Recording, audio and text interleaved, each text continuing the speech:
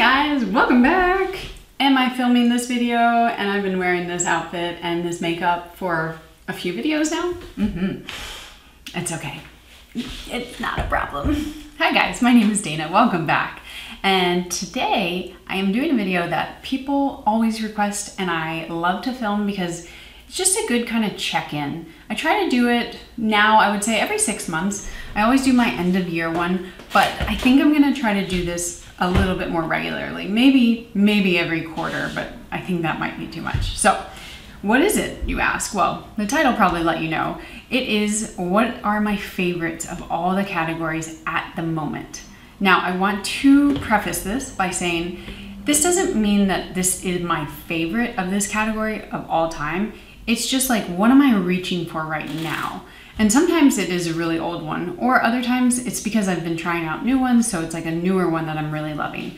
So if you're like, but Dana, you said 2 years ago that blah, blah, blah was your favorite. It might still be, but at the moment I'm reaching for this, and that's kind of what it is. So if you do enjoy this video, give it a big old thumbs up, like it below, that's the same thing, subscribe, and we'll get into it.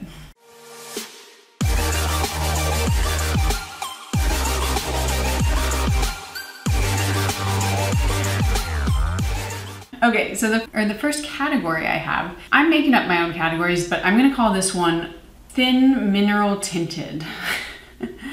That's opposed to Thick Mineral Tinted. So that means thin, like fluid, very, very flowy, runny kind of thing, versus obviously thicker where it's a cream consistency. And we're talking tinted mineral. So the two that I really am loving right now, Supergoop Daily Dose Bioretinol and Mineral.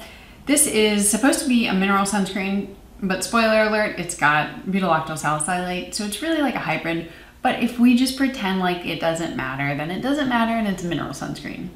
And then we have the Fab Beauty, which is the weightless liquid mineral sunscreen. I reviewed this one more recently, and I have been reaching for this nonstop. I've traveled with it 2 or 3 times now, and it comes with me each time. It has the most sheer kind of coverage. It doesn't look too greasy on my skin. This one can look a little bit more greasy because it is really like an oil more than almost anything. But this one, if you have more normal combo skin, this is a better option than this one, which is, I would say, the Supergoop for more like drier skin people. But both of them have a very sheer amount of coverage. This kind of neutral tint, I don't find that it pulls too cool or too warm, and they're just wonderful. I like to wear the First Aid Beauty one with a little bit of concealer or maybe even just like a sheer amount of skin tint on, but you don't really need anything. It just cancels out stuff, just the right amount, not too much, not too little. Gives you a little bit of a glow, but not too much. It's just delightful to wear. And the same really goes for the Daily Dose. I just think that this one is a little bit more targeted to people with drier skin. So these are 2 really great sunscreens, and of course I will link everything below. Okay.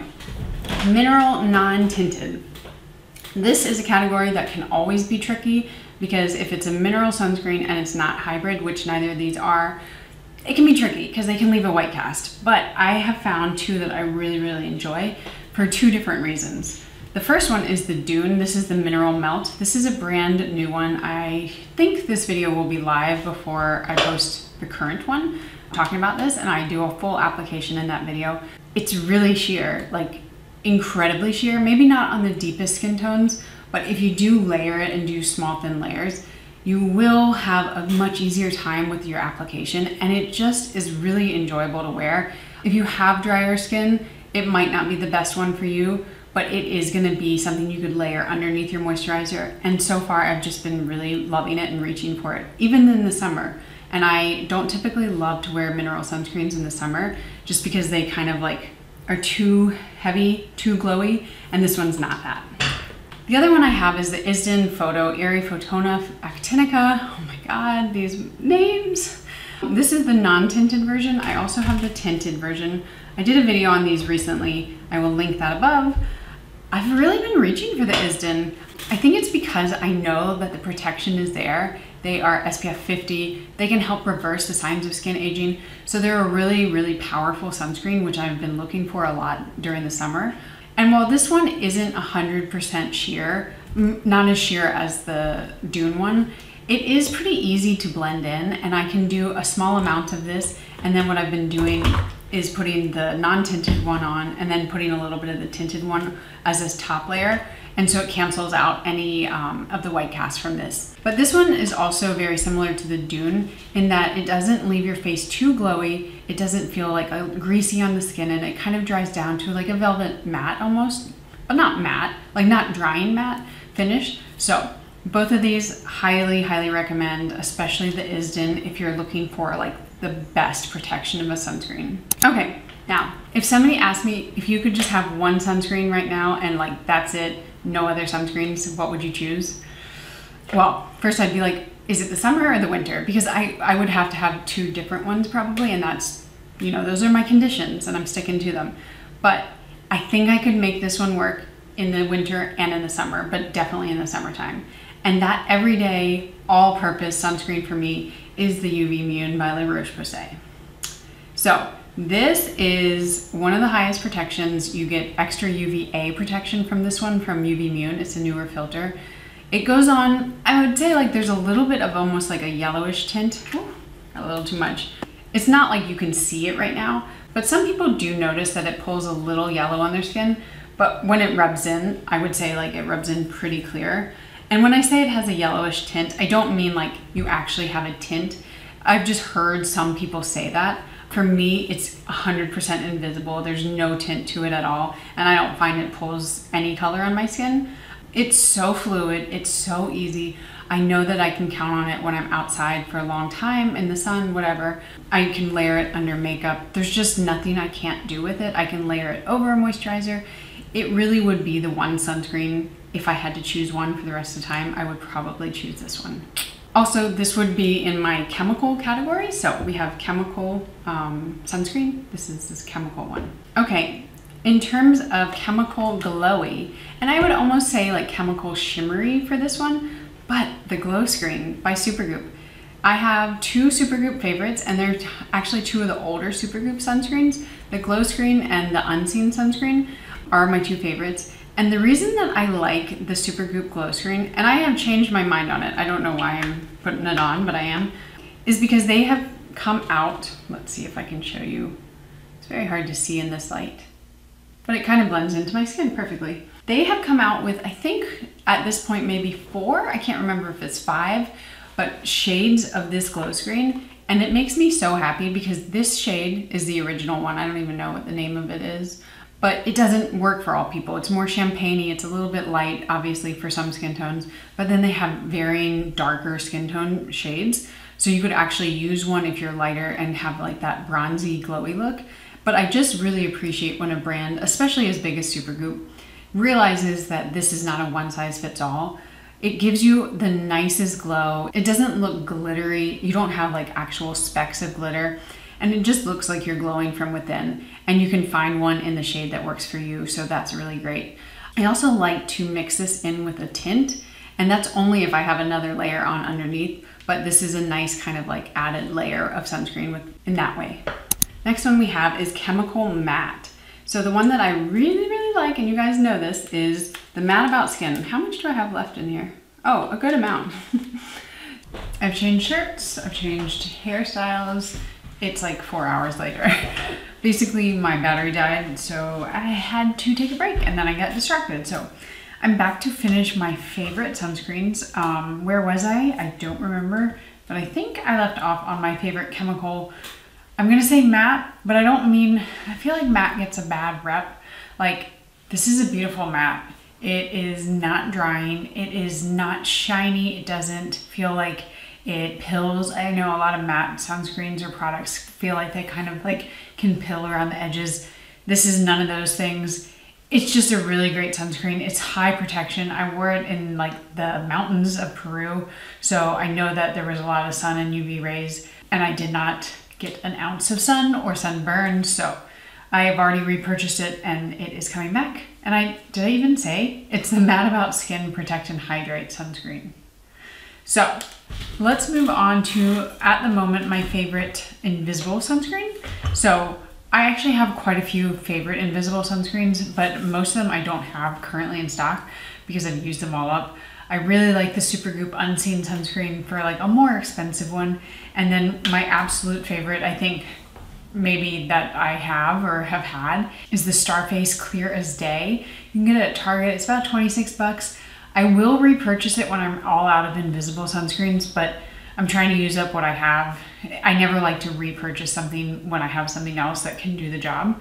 So that all said, at the moment, the one I am enjoying the most is the Trader Joe's Invisible, what is it called? Facial sunscreen. I need to do a review on this because I do really like it. I was just worried that this was gonna be one of those Trader Joe products that just, you find it once and then never again. So I was like, I don't know if I should review something like that. But it sounds like it may be more like permanent. So I will review it. I'm interested actually in getting another one. I've used probably most of it. I have just a little bit left. And the only weird thing, and I don't think everyone else's was like this, but mine felt like a little like tacky, or not tacky, what's the word? Like almost pebbly. It had like chunks in it kind of. And I don't think that is what it should be. So I am probably gonna repurchase it. It's I think $8, so it's not super expensive. And I just wanna see if the texture is the same. Because if it is, I don't love that. I want it to just be really clean and smooth, and I mean, it's very silicone-y, but I think I maybe just got like a one-off of that. But that said, it is water and sweat resistant. It's 100% clear, and it works really well. Is it my absolute favorite clear one? Like I said, no, but it's a very good one, especially for the price. Like, you cannot beat $8, so. And I'm almost out of it. All right, what's next on my list? My favorite hybrid sunscreen. That is the Dr. Loretta Urban Antioxidant Sunscreen. This is a really nice, more matte sunscreen. It's got a bit of a tint to it, which they don't necessarily need to do, but it doesn't feel like it's like a heavy makeup-y tint. It dries down very quickly. It is very easy to put on and just enjoyable to wear. There's not a ton to say about this. I find it to be pretty unproblematic. It is expensive though. I think it's like $60 or something. So unless you really just love the brand, I wouldn't necessarily say like go out and get it. It's just what I have at the moment. Like I said, like this is just what I have of my favorite hybrids, but it has made me like hybrid sunscreens a lot more than some of the others I've tried. So very good one. The next category is an interesting one. I'm calling this one Best Makeup Sunscreen. So this is sunscreen that really doubles as makeup. If you are like me, you usually layer it over top of another like lighter sunscreen. And depending on what you're using, if you're using a chemical or a mineral one, I will layer like over like. So for example, the Suntegrity, I've raved about this recently. It was in one of my 14 days of sunscreen videos. I will link it above. I like the fact that it has really true to skin tone tones. I have the shade Buff. This is like my perfect shade, almost even for like makeups too, but for sunscreens for sure. It's like the closest sunscreen that actually comes to hitting my tones. That said, they only have 6 shades of it, not at all deep shades, so that's not great. But if you are in the lighter skin tone ranges, this could be a very good option. And it is thick. This is a thick one. I like to layer it over a more mineral, more fluid sunscreen, and then I feel like I'm getting the best protection. And then my other one that I like to layer is the Too Faced Born This Way Healthy Glow. This is a chemical sunscreen, and this one, again, this one actually has a much better range of tones because it is really just a makeup, but it has SPF 30, so I wouldn't necessarily wear this alone, but I would layer it over something like the La Roche-Posay UV Immune. And this one I love. I really do end up, or I really have ended up loving this one. I find that I can manipulate it really easily. If I want it to be matte, I put it on over pretty much nothing or like a very matte sunscreen. If I want it to be a more like natural radiant finish, then I can layer it over something really glowy and it kind of tones that glow down. But it's a really nice, more like medium coverage tint with quite a bit of SPF in it as well. All right, we're getting down to it. Now, I said that I had a mineral thin mineral tinted. Now I have the thick mineral tinted, and that is the Iris and Romeo Weekend Skin. I've also talked about this one. I prefer this one to the one in the jar, just because this is SPF 30. I find that it's got a little bit more of that makeup-y look. It is a really, really beautiful tint. It can run a little dark though, so if you do have more pale skin, it could be a little too dark on you, but it's easy to blend in. It doesn't feel like it's too thick in terms of like the amount of pigment, and it gives you a really nice glow as well. So this is a nice one to have. My favorite SPF stick at the moment is the hyaluronic acid, or Isntree Hyaluronic Acid Airy Sun Stick. I like this a lot. I don't necessarily reach for sun sticks all that often just because I'm either wearing makeup or I'm wearing sunscreen and I just will reapply. But the sticks are really good for reapplying if you're out on the go, especially if you don't want to get your hands all greasy. This one I really like because it has this kind of angled part, which I find can get into your eye part a little bit more easily than say like the Beauty of Joseon one. And this one has a very natural finish. It doesn't have a glowy finish. It's not matte. It honestly is very similar to the Beauty Joseon one, which is supposed to be matte. So they could probably label this as matte, but they don't. It's just easy. Like there's nothing much to it. It's a good reapplication. Throw it in your purse. You always have something there. No scent. I like it a lot. I wanted to mention two kind of like ones that I don't really, I guess I have categories for, but I've already mentioned that I really do enjoy. The first one is the Summer Fridays Shade Drops. This is an empty. I'm going to be covering that in an empty video soon. I love this sunscreen. It's so fluid. It has no tint. It's so easy to apply. It doesn't change the finish of your skin. You can have your skin glowy if you put moisturizer on underneath. You can have it matte if you don't put anything. It's just a no frills sunscreen. That said, I was talking to a friend on Instagram and she mentioned that this one kind of broke her out and that maybe that was possibly the cause of this like rash here. And I don't know if this, I think this rash actually started a little bit later, but it may have exacerbated it. So I am going to be cautious. I may repurchase this when I need like a new summer sunscreen because this is great in the summer. But at the time, I don't have a new one and I don't know if I'm gonna get it right this second. But I am curious if you've tried it. Has it kind of broken you out? Have you gotten any rashes from it? Because if that is the case, then I can't really recommend that. I don't think it gave me this because like I said, the sunscreen came way before the rash, but I wanna be kind of cautious going forward. So I like to mention that if I do know something about it. The other kind of honorable mention that I'm out of is the Say Sun Visor. I'm not technically out of this sunscreen, but I have to discontinue using it because it has gone bad. And the reason it has gone bad is because I have to open it like this and then like squeeze it out because they have one of these airless pumps. Airless pumps don't work for me, especially when it's a thicker consistency. And this is like a little bit thicker consistency, not in a bad way, but the pump doesn't work. So I have to squeeze it out and then I think it's gotten too much kind of air and like in bacteria or whatever into it. So it's gone bad. I won't use it. If I used it more quickly and if the pump worked, I would love this one forever and ever. I think it gives you this natural radiant glow. Like you just look really, really healthy. Not too much tint, not too unnatural of a shade, but I just want them to like fix this packaging because this packaging is not ideal.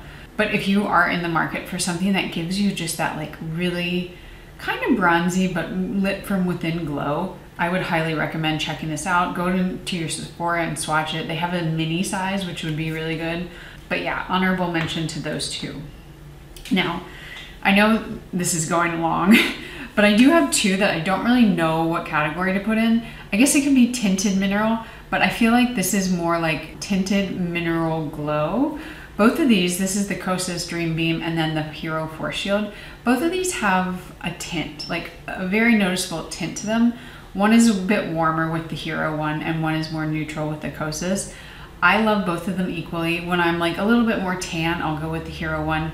I don't know if this will work for every skin tone. I think it will pull very warm, but I love the fact that this one really dries down. It doesn't feel heavy on my skin. It gives me a very nice, like warm, summery glow. And then the Kosas, I've heard so many mixed reviews about this and I don't quite get it because I've never had any experience with any of the issues. A lot of people say that it pills on them. I think that's the main issue.